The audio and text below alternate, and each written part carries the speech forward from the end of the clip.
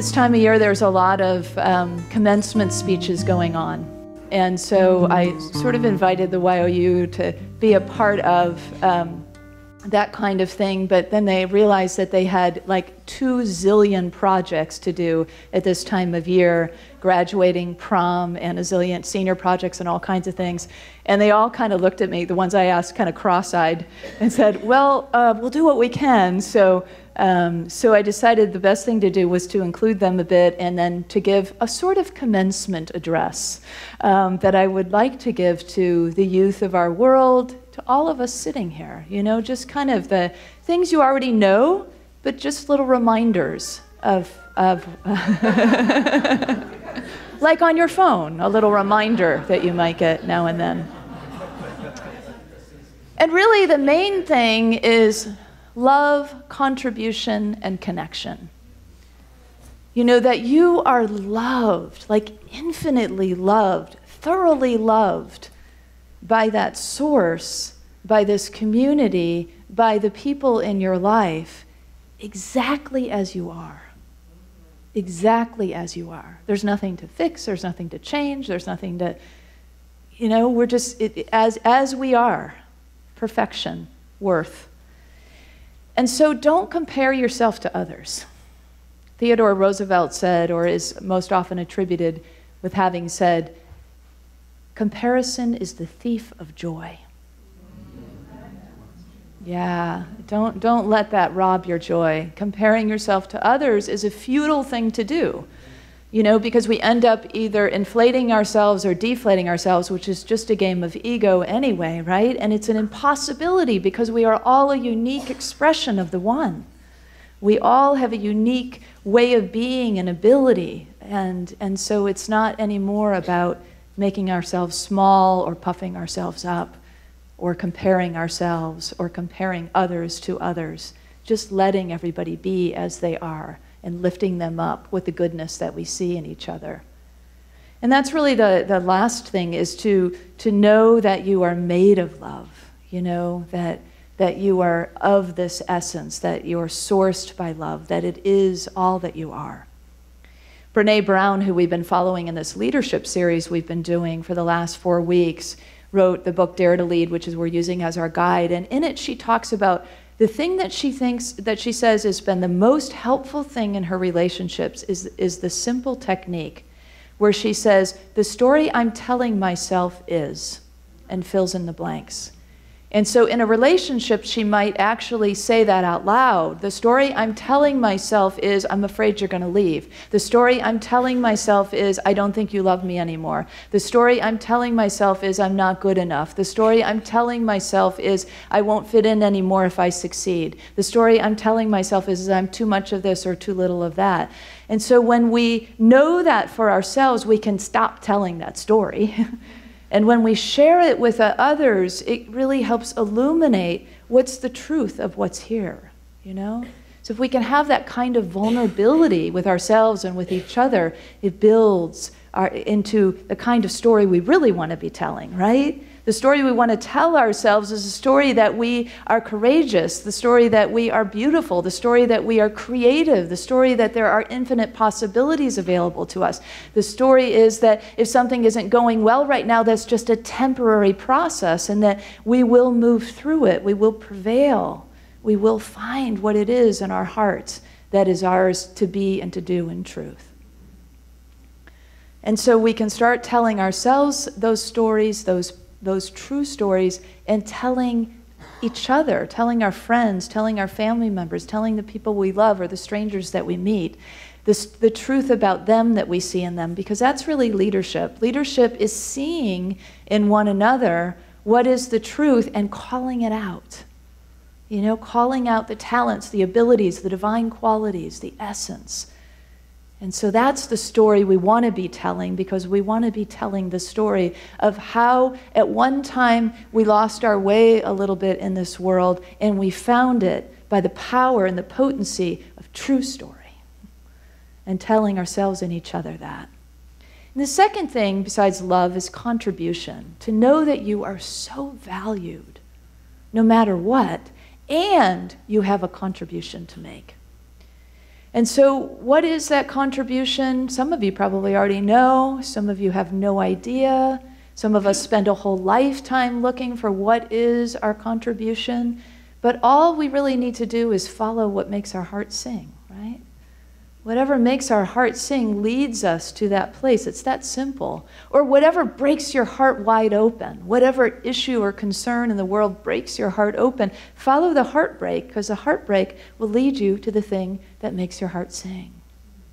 And don't do it all. If those among you who are idealists, don't try to do it all. That was me at 22, and I remember my friend Mary Ellen Messner and I, who was a bird of the same feather, and I had just written this big research paper about Jane Addams, who is known as the founder of social work, and she was the first American woman to win the Nobel Peace Prize, and she did all kinds of amazing things in my hometown of Chicago. And so we found this place called the Jane Addams Conference, this organization, and Mary Ellen and I wrote this like 25-page proposal, and on every page there was a different world issue that we were going to address. I mean, you name it, AIDS, racism, poverty, homelessness, we were going to cover it all. You know, it was like that kind of, desire and passion. And Anne, who worked there, who was the executive director, was sitting across her big desk, and she looked over at her little half reading glasses that I wear some like that now. And, and she said, "It's quite ambitious." We went home thinking maybe it was a little bit overdone. So I guess the point is just pick something, The world needs you. The world needs your love. The world needs your joy. The world needs your passion. The world needs your whatever it is that lights you up or that breaks your heart. Just do it. Just step in. Just take a movement toward that thing, and doors will open. And where doors close, another door will open, and you will always be shown the way to what is yours to be and do in the world. So don't worry about getting it right. Just do something. Just follow that heartbeat. And tell the truth. Just tell the truth. It's so simple. Just tell the truth, right? Yeah, all the antics we do to not tell the truth, all the reasons why we squirm around not saying the truth because we're scared of what the outcome will be. In the end, it's always better. Jesus told us the truth will set you free. It's always best when we tell the truth, when we tell the truth about how we're feeling, when we tell the truth about what we're needing, when we tell the truth about what we see in the world, when we call out what needs to be exposed so that we can move toward that which we want to have happen, that which we want to manifest in the world. So it's so simple. Just tell the truth, always. And stand for what you're for, not for what you're against. We can spend a whole lot of time pushing rocks up hills, and we try, believe it. All of us in this room are laughing because we've tried, and I know you have too in different ways. But the truth is the truth, right? That if we go as the river flows with the things that we want to manifest, with the good that we want to create in the world, things then flow for us. And we don't waste a bunch of time and energy and effort in trying to push against or resist that which we don't want. Tarana Burke, who's the founder of Girls for Gender Equity and the Me Too movement on bringing sexual harassment out of the shadows, was interviewed recently by, I don't know how long ago, it was semi-recently, by Trevor Noah, and she was asked when Harvey Weinstein was being convicted in Hollywood for this mass ring of sexual harassment or experience of all these women had been sexually harassed. And he was being convicted, and Trevor Noah asked her, does that make you feel happy? And she said, no. Does it bring me personal joy to see the mighty fall? No. She's like, that's not what this is about. This is about those who have been through this so that they can have healing, so that they can move on with their lives, so that we can end sexual violence once and for all. She's all about what she's for, not what she's against. There's no time for that. There's no energy for that. Why would we want to spend our time on that? Find the way of what we want. Don't spend time talking about how awful it is in the world. You know what you contribute to? How awful it is in the world. Instead, just move the conversation to what would light you up. What would make you feel excited? What is it that you want to see? Move the conversation to vision, to possibility, to passion. And that gets the energy moving in the directions we want and creates the kind of world we all want to live in. Don't look for what's missing. Don't spend your time hunting down what is missing. Just be present to what is good, what is appreciative, what we can be grateful for, because in this moment then we praise and expand and bring abundance to that which works well. Again, wasting a lot of time and energy focusing on what we think is missing or hunting for what we think is missing. Don't bother. You know, Alan Alda, do you all know it? You probably guess. Do you know Alan Alda? Lonnie does. I figured Lonnie would. I don't know if the YOUers do, but he was an actor, and he's known for MASH. Yeah, you watch really old reruns if you can find him of MASH. But anyway, he's an actor, and he said, "You can't get there by bus, but only by hard work and risk." And this is the most important part as spiritual beings. By not quite knowing what you're doing. By not quite knowing what you're doing. You don't have to know where you're going or what you're doing. In fact, not quite knowing is just about right. You know, I kind of know I'm moving in this direction, but I don't really know exactly how it's going to unfold, or I don't really know what I'm walking into or what I'm saying yes to. That's that element of spiritual mystery that we always want to have with us. Mary Morrissey said that no successful person ever succeeded in the absence of fear. There will be fear because we don't know, and we love certainty, don't we? We love to know that it's point A and then point B and point C, and this is exactly where we're going, and this is how we're going to do it. A lot of us do anyway. Not everybody does. But a lot of us like that sort of sense of certainty, but forget about it on the spiritual journey. It's not about certainty. The spiritual journey is about tuning in to what Spirit gives us one step at a time. We don't get the whole revelation. We don't get to see the whole thing. If we're true to the power of following the spiritual path, then we just will get what needs to be revealed as it needs to be revealed, as each door needs to open for us. And then he said, Alan Alda, he continued with the same quote, that what you'll discover by doing this is something wonderful. What you'll discover is yourself. See, all roads keep leading back to that divine essence, that very essence of the truth of who we are. So knowing our source is really key, isn't it? Knowing our source is about listening for the wisdom and feeling in for the love. And that's really it. I know we make it all real complicated, but it really isn't that complicated, you know? A pause, a listening in, and we know by paying attention to the sensations in our bodies, by listening to the words that come, by the visuals that come. You know, everybody gets these things differently, and every one of us gets them differently at different days and times, right? But if we're just willing to tune in and listen and follow, and then tune in and feel that infinite love that is available to you. Always, always, always there. Yeah. In the first service, during the meditation, I have to admit, I started out the meditation still holding a problem that has been going on in my life. And I started to smell roses. And I know that roses are symbolic of the Divine Mother, but you know, the practical part of me had to open my eye and look around, see if there was any roses around. And so I noticed that during the meditation, because in the first service we have about a 10-minute silent meditation, and I noticed that I would start to make something of that, right? So, how's that? Is that something I should be talking about today? You know, blah, blah, blah. My mind started getting busy, right? And then it would go away. And then I would leave it alone, go back into the meditation, and it would come back. And so that presence of the Divine Mother That was such a gift this morning. We don't always get those gifts, but when we get them, we want to cherish them. And so that presence was just letting me know, surrender. It's okay. It's all good.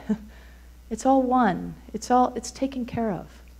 Give it over, give it over, give it over. I know you all have had caregivers and parents who have had so much to teach you, for better, for worse, right? By example, by words, by actions, by what they do and don't do. Take the best of that, the very best of that, and just please leave the rest. Just leave the rest. Don't let it haunt you and follow you and chase you to all the therapy chairs around America, Really, truly, because this is it, Mother, Father, God, right here. Essence of infinite source, right here. That's all we need. And the voice, the wisdom and the love and the truth of what your parents and caregivers have taught you, it's with you. It's embodied in you. You'll hear that voice at times when you go to do something. And you'll make the decision then if that's the action you want to take or that's not the action you want to take. But that embodied wisdom is with us and available to all of us all the time. I know you know these things. Again, I'm just sort of echoing the truths that you already know. So that's contribution. And then there's connection. And we've talked about connection to source. And then there's connection to community. When we know about the connection to source, we know, in truth, we know that we are never, ever alone. But sometimes we feel alone. The truth is, sometimes as human beings, we feel alone. And so that's what community does for us. The people here, over the years, when you come back here, there'll be different faces. They won't necessarily be the same people. The people talking on the stage or the people doing the music will be different people. The people in the sound booth may be different people. It doesn't matter. Because what's here is a foundation of community that is here for you forever. It's a place of a touchstone of love and home. It's a place where if you fall or perceive that you have failed, you can come and you will be dusted off with compassion and lifted up in affirmative prayer. You will be reminded of the truth of who you are over and over again. So if you stray, and if you feel like you have separated in some way, come back. Well, come back anyway, of course. We want you no matter what. But what I really want you to know is no matter how long you go away, if you do go away, that this is always a place where you can come and be welcomed and loved and reminded of who you are.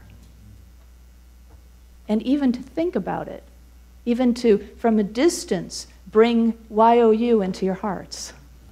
Bring all those kids from the rallies, all those I remember the first YOU rally I went to, and I was just blown away. 14-year-old kids Sufi dancing with me, looking deep into my soul. 13-year-old boys who I had a different vision of what 13-year-old boys did. Completely open and intimate, connecting. That world that you've touched in YOU, that world that we live in Unity, it feels like a bubble sometimes. Burst the bubble and share it with the world. Because everybody is hungry for that. Everybody is starving for that kind of intimacy and connection you've spoken about earlier. And just bring it. That's the vulnerability that we're talking about in this leadership work. That's the kind of vulnerability and courage that we bring into the world, to be willing to take a stand for what we truly believe and know about who we are. And to be that in the world. Wow, what you can do. That's contribution. So, for the whole community, just don't you feel proud? Don't you feel like, wow, look, we helped somehow, these amazing YOUers that are in front of us today, we helped contribute in some way. That this community is dedicated to uplifting youth from birth all the way to death, right? To remind all of us of the truth of who we are and where we've come from, and to be able to connect with each other and with God in these deep ways that matter so much and that are needed so much. So thank you all for the ways that you've contributed. And I want to encourage all of us to hold all of our YOUers in prayer as they go off to do different ventures or maybe stay with us. and mentor youth, not only our YOUers, but any youth that you can find. Be available. And by mentorship, I don't mean tell them everything you know. I know I'm sort of doing that this morning, but that's kind of our setup here. But I mean just being there, listening, just being a place of listening, a place of safety, a place of comfort and compassion and kindness and encouragement. Isn't that what we're all here for anyway? That's a contribution that we all make, a contribution grounded in love and connection. That's all we are. We're brave leaders. We're all together creating a brave new world. So let's just know that together. Let's say that together. Let's be that together. I am a brave leader co-creating a culture of divine love and truth. So it is.